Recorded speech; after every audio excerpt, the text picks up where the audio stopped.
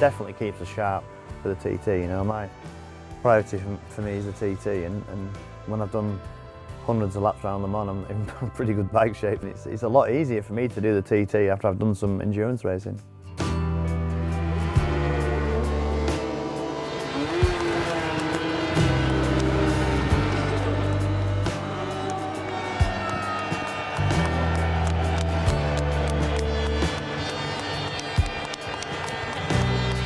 I did the World Endurance Championship in 2011 with the Legends team.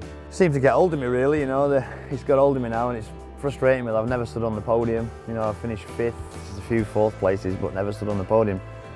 You know, it's such a challenge, you know, it's such an incredible thing, and your body and your emotions and everything go through that much. And I worked it out, 25,500 gear changes, you know, 400 litres of fuel. How the heck the motorbike keeps going?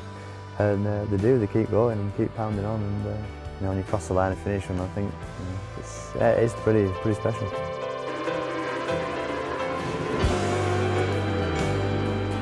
But the concentration levels at one of these endurance races is definitely as high as it would be at a TT, you know, because sometimes you need eyes at the back of your head at these endurance races, especially at night time, and you know, the visibility, the conditions, the temperatures. It is unique, very special, and an unbelievable spectacle, and you've got to try it as a rider. You know, I was ticking the boxes, but now I want to get on the podium, and we're close. Love to do it. It'd be the icing on my cake for my career. Anyway.